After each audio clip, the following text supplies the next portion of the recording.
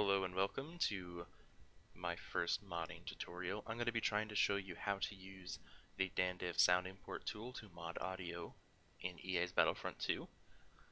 So first things first, you're going to need the sound import tool, which I will link in the description. It's this right here. You also need Audacity. Audacity will help you edit audio. It's very useful.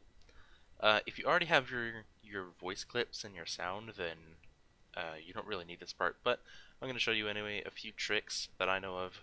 This site, soundsresource.com, you can find a lot of voice clips from video games. So for example, if you need an Ahsoka Tano voice mod, you can search it on this, and as you can see, she's in Disney Infinity 3.0, and you can download like 300 or so voice lines from here. Same thing with this website, spritedatabase.net. You can also search for Ahsoka, and you see here they have Disney Infinity and they have Clone Wars lightsaber duels. So multiple sources. These are very helpful in getting voice lines. Another useful tip is Timbre Monkey, which is how I got the voice lines for the mod I'm going to be making in this tutorial. You use this script on Google Chrome to download directly from Disney Plus. So when you download directly from Disney Plus, most like of the Star Wars shows that I've seen, Clone Wars, Rebels, and Mandalorian, all are split up into these five categories. Now the first one is just music, the second one is dialogue and sound effects, and these two are like background noises or music as well. So you don't need those, you just need this one, and you can kind of tell.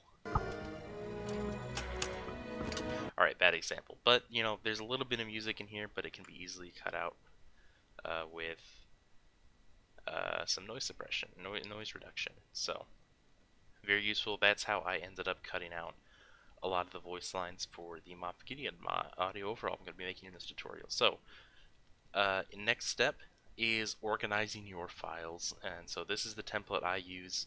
If you look in the sound import tool for Frosty and you go to the character you want to replace, I'm going to replace Dooku's lines.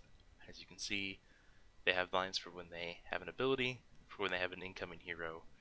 They have interaction lines, they have their emotes, and then various battle scenarios here, an intro line when they spawn in, and then the voiceover emotes are separate as well. So that is what this is. I highly recommend you stay organized when audio modding, because I feel like it's the most crucial step and the most crucial detail that people might overlook, and why, and you know, it might be why they don't exactly stick with audio modding or why they hate it so much. Stay organized. I have a folder for all my audio mods, and I try to keep it well organized. For Moff Gideon, I've already organized a lot of these things. What I've done is I've put it into these folders, and I've deleted the ones that I didn't really have good lines for. So, for example, exertions, I found one line of him getting hit, so I'm going to have to mix in some silent options for this. So what I can do is I can copy my silence and just kind of paste it and rename it into a bunch of different things so that I can import it all. But anyway, let's get into the importing. So for Dooku, let's go ahead and start with the emotes, because those are fun, right?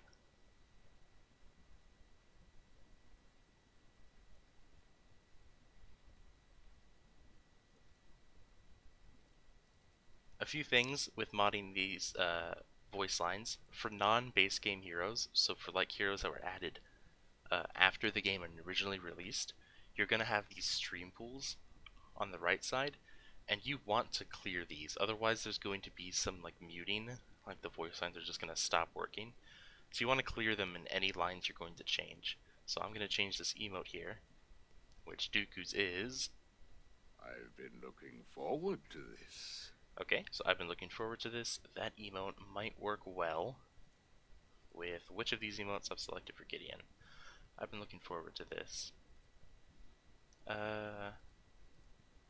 In a few moments it will be mine. So let's try to import that. It worked. We can go ahead and save a brand new project. So if we go to Gideon, I'll call it Moff Gideon Audio Overhaul. Boom. Second emote, clear the stream pool. The Sith control everything. as if control everything. Let's see. In a few moments it will be mine. That's the one I already did, right? Let's go with you have something I want here. What about the third one? I've become more powerful than any Jedi. Okay, so let's go with a friendly piece of advice. Assume that I know everything. And the last one? Brave, but foolish. Brave but foolish. And the only one left is I'd prefer to avoid any further violence. So let's go ahead and save that. We can close all that out and reopen it, because that's the only way we're going to be able to hear it. So let's go ahead and hear it quick. In a few moments, it will be mine. Very nice, very Gideon. A friendly piece of advice. Assume that I know everything. Beautiful. A friendly. Oop, okay. And stream pools are gone, so that's good. Dooku's fifth emote is unused in the game, I think. This is just the beginning. Yeah, that's not in the game, so just in case, sometimes I'll mute it with audio and then remove the stream pool and do that. And if you're curious on how you can create that silence for yourself, you can do that pretty easily on Audacity. You just go to generate, silence, 1 second, okay, and then export it, and there you go, got silence. That's what I'll probably do for all these interaction lines, because I didn't really get enough lines to do interactions with Anakin or Grievous or Obi-Wan. And yeah, it's pretty simple. I'll show you one more thing. If you want to, say, import multiple no battle lines, so if I import no battle, I have 5 lines for Gideon that I want to import, and if I open that, they'll import. You just have to select them all at once. I'm gonna keep doing this until I hit a common bug that usually happens with modding audio, in which one of them won't import. It happens to me all the time, and I'm sure I can get it to happen once more. Okay, well, the one time audio modding is easy, it is in a tutorial where I'm trying to showcase how to fix a stupid bug. There we go. Surely. Okay, well, I'm just gonna keep going. That's the intense battle enemy. How about intense battle with the friendly? Okay, well that worked too. What the heck? Slow battle with an enemy, do I have any of those? No. So I have intro and incoming blasters. So slow battle with an enemy, I'm going to import silence over, because you don't want him to speak or sound like Dooku there. Import silence, clear the stream pools, and the intro. Got these 2 things, and of course those import. Anyway, if you come across an error where one of them doesn't import, what you're going to do is you're going to open that file in Audacity separately, okay? So you're going to drag that in, and all you have to do is clip a little bit off the end and the beginning and re-export, okay? And then re-import it all. A few things to note: if it starts to lag, open Task Manager and end the task, and then just reopen it. Make sure to save, by the way. Save your project constantly, because this thing is buggy as hell.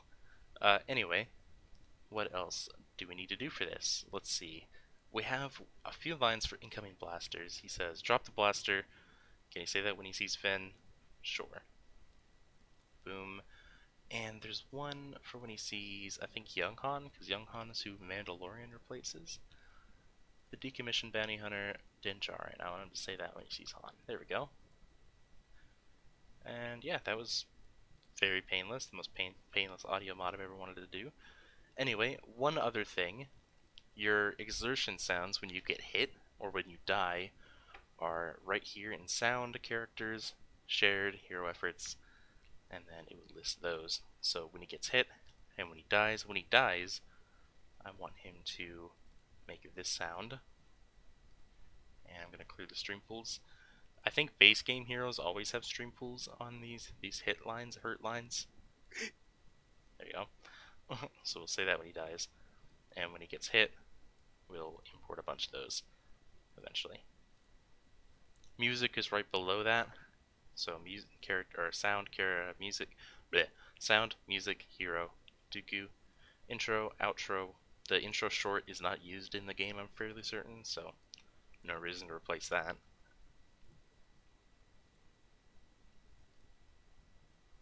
And that's basically it for modding audio. It's a little bit different for like troopers and stuff.